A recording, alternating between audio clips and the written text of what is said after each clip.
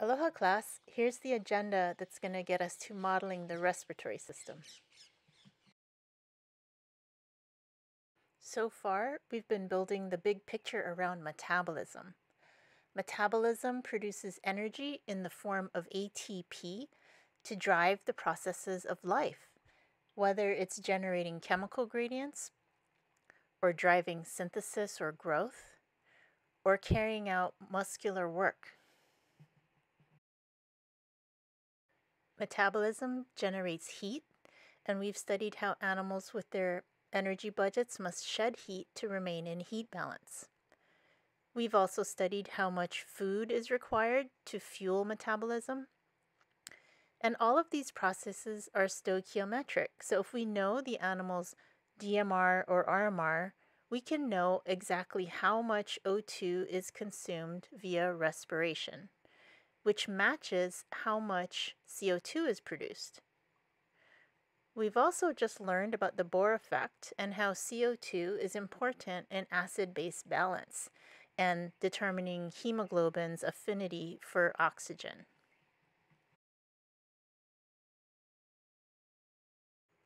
No matter what kind of respiratory system you have, there are two physical processes involved in ventilation and circulation. And here, by ventilation, we mean breathing or getting air or water next to the gill or lung surface. And by circulation, we mean moving blood, in this case carrying oxygen, around the body. And these two processes are bulk flow, aka convection, which moves oxygen via flow of the media that it's dissolved in, whether it's air, water, or blood, and our old friend diffusion, which is movement of oxygen by random motions, or Brownian motion. In respiration, this movement is across the respiratory membrane. Remember that diffusion is slow over long distances, but it can be really fast over tiny distances, like the space between the alveoli and the capillary.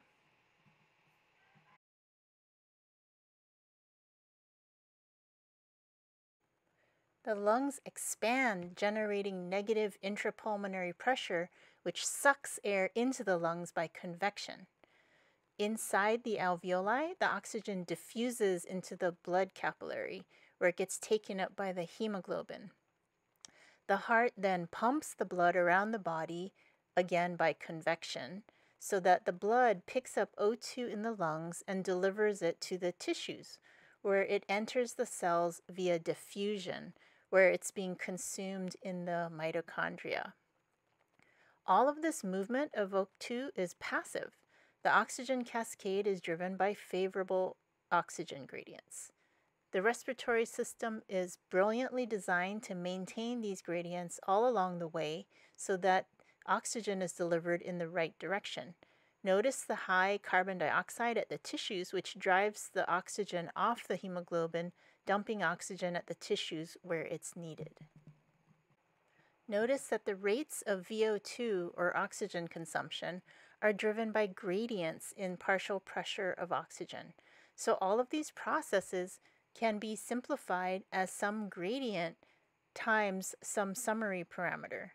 In the case of diffusion at the lung capillary interface, the parameter is pulmonary diffusing capacity, or DLO2. And the partial pressure of oxygen gradient is between the alveoli and the capillary.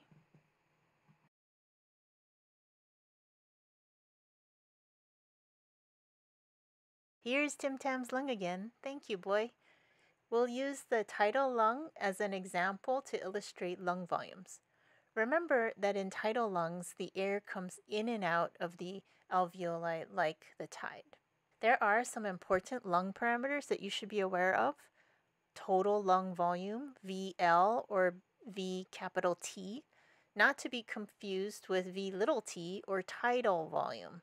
And tidal volume, as I've told you before, is the volume of a breath, and that can be broken down into VA, alveolar volume, and VD, dead space. You might have seen in your book that VD can be broken down into anatomical dead space and physiological dead space. But we're mainly going to focus on anatomical dead space, and the majority of that is the volume of the trachea. These are the portions of the volumes that do not exchange gas. Just FYI, physiological dead space is the volume of alveoli that are not undergoing gas exchange. And that can happen for a variety of reasons, such as insufficient ventilation perfusion, or just not using that portion of the lung.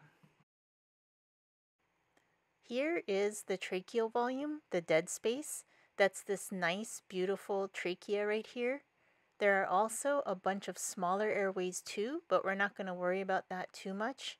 You should realize, however, that the mammalian lung is really intricate and it branches and branches until it reaches the alveoli.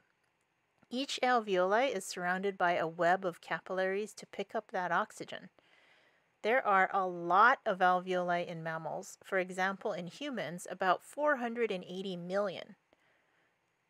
Just to simplify the alveolar volume, we're going to represent it on the lungs like this. You can also see his diaphragm. It's muscular, and during locomotion, a lot of mammals couple their gait with breathing cycles to increase respiration during exercise. And his liver is behind that. This is his heart, and of course the lungs surround the heart. VA is the alveolar volume. This here is VD, or dead space volume. So you can see that the total amount of one breath is just VA plus VD, or VT. So what happens when Tim Tam takes a breath?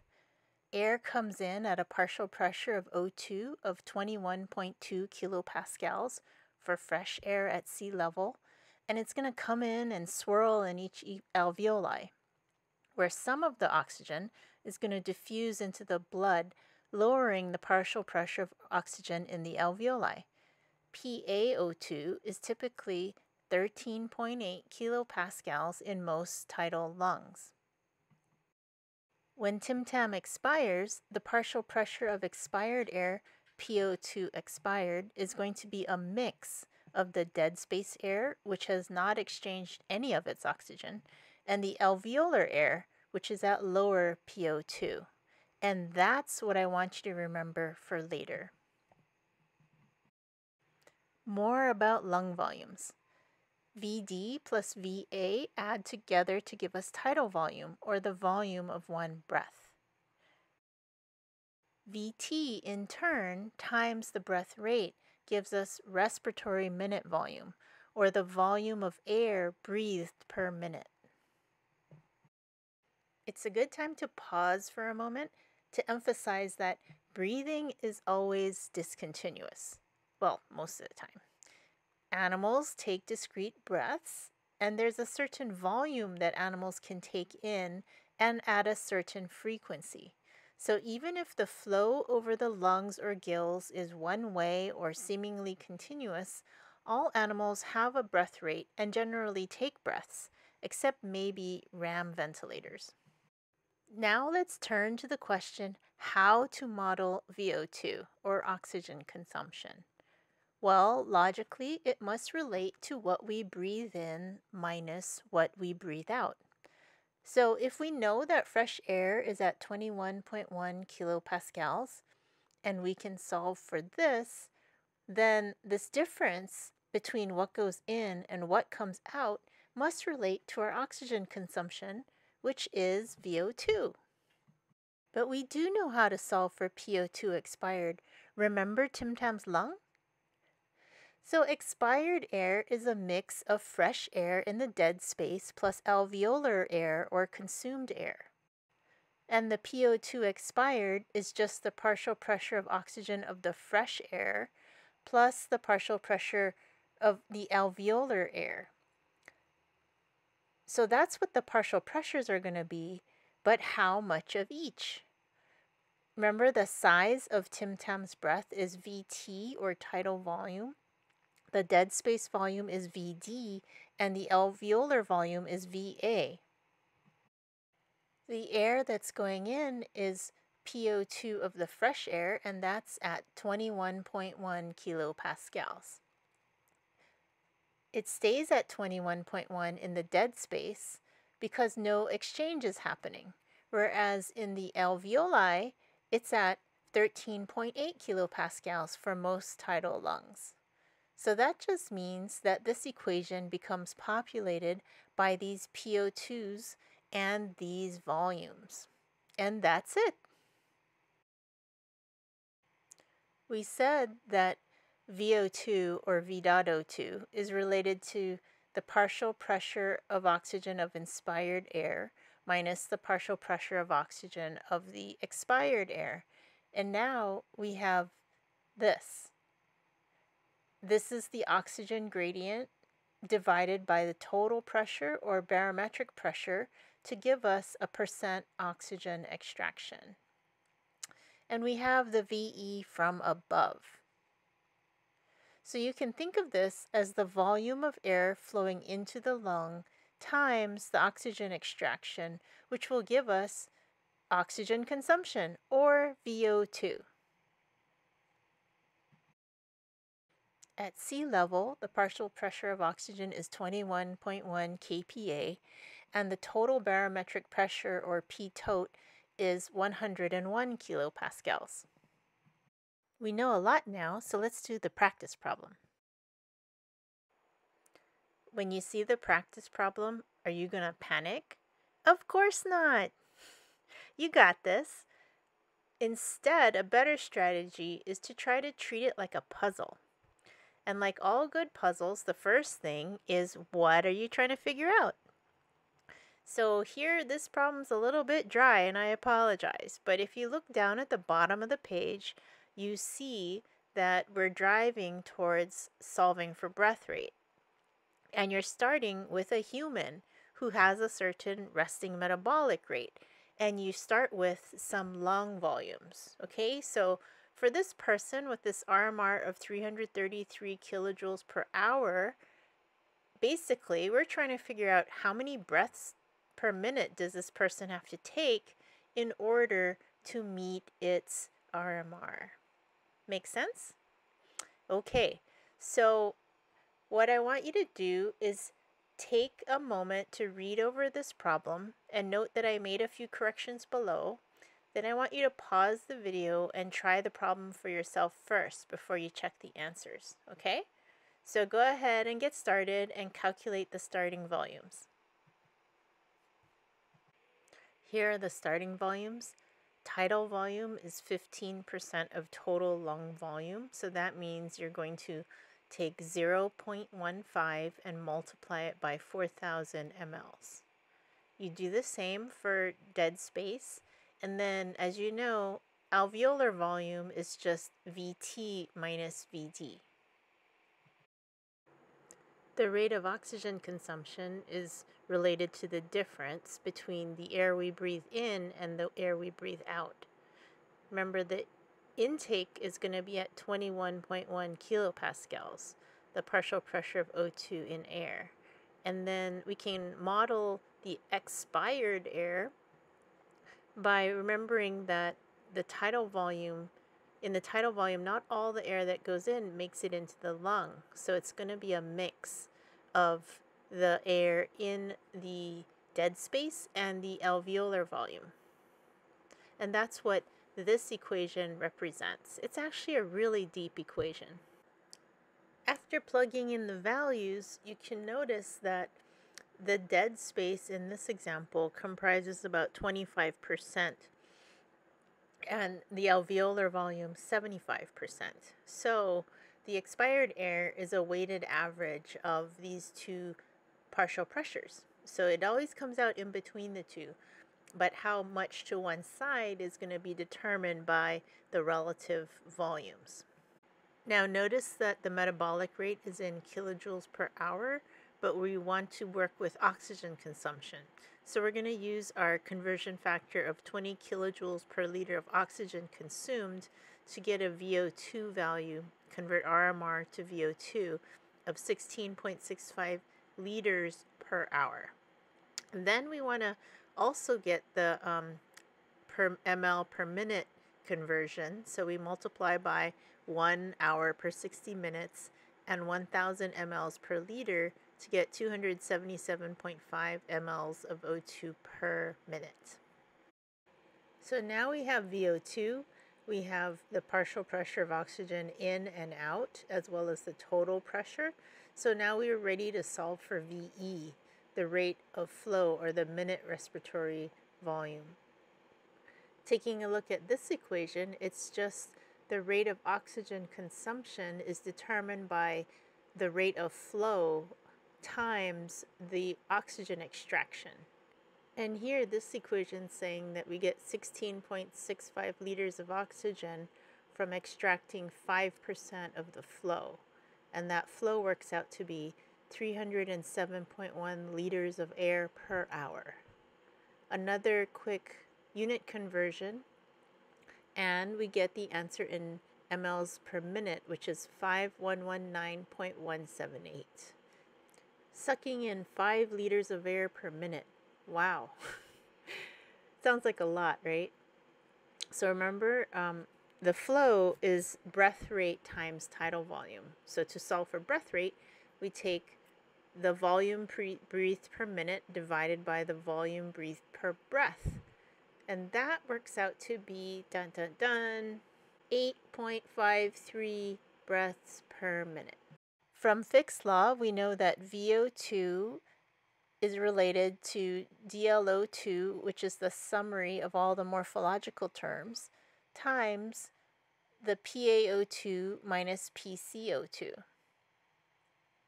So if we plug in all those values, and don't forget to multiply by the mass of the 70 kilogram human, because this DLO2 is per kilogram, we get 56.7 milliliters per minute.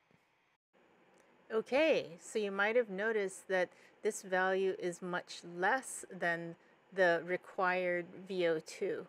So no, this lung anatomy would not supply RMR in a human. So now it's time to look at the values that we use and think about it.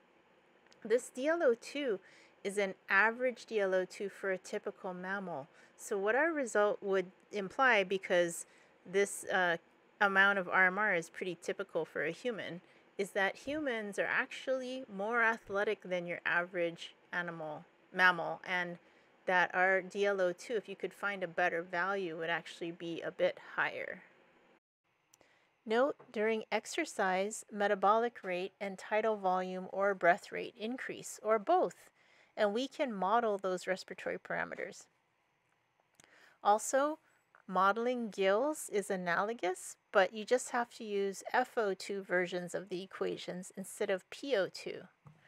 That's because we need to use Henry's law, FO2 equals PO2 times alpha, the solubility coefficient of oxygen in water, to take account of dissolved oxygen.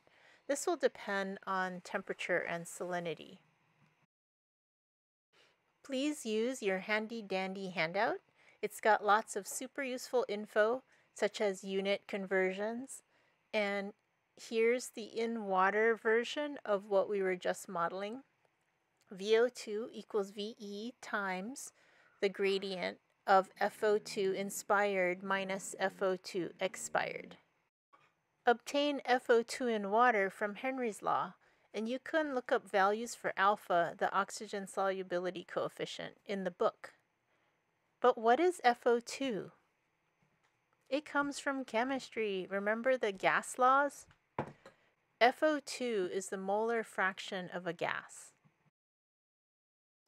Remember that gases are molecules occupying a volume. So the pressure that oxygen exerts in a mixture of gases, for example air, is going to be related to the molar fraction or percent of oxygen in that mix of gases. The partial pressure of a gas, for example O2, is the fraction of that gas times the atmospheric pressure. All of the gases in air are bouncing around, and the percent of the pressure of each type of molecule depends on the fraction of that molecule in the air, which is a mix of gases. Air is mostly nitrogen with some oxygen and a little bit of carbon dioxide.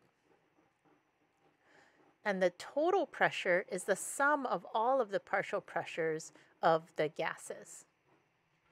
The PO2 is about 21.1 kilopascals at sea level, whereas the total pressure is about 101 kilopascals. Circling back to the rate of diffusion, the rate is directly proportional to the diffusion constant, a material property of the media, air or water, and the material properties of the respiratory membrane, as well as directly proportional to surface area of the lung or the gill, proportional also to the gradient in partial pressure, here alveolar versus capillary, and inversely proportional to the diffusion distance, here the transalveolar thickness. And you can look these up in table 13-6. It's interesting to note that these three parameters here are anatomical. That is, they're structural and not easy to change. It's convenient to gather all these parameters into a summary parameter and call it pulmonary diffusing capacity, or DLO2, or PDCO2. And since it's anatomy, it can be measured, and we can find values of DLO2 for different kinds of animals. So then VO2 becomes DLO2 times the PO2 gradient, which is the driving force of diffusion. We can find measured values for DLO2 and multiply it by this gradient, PaO2 minus PCO2, which is remarkably conserved at 2.7 kilopascals for most vertebrates, Withers, page 629. And then we can compare it to the VO2 required by our DMR or RMR to ask, for example, is your VO2 at RMR or DMR able to be supplied by the design of this type of lung times the typical alveolar capillary PO2 gradient?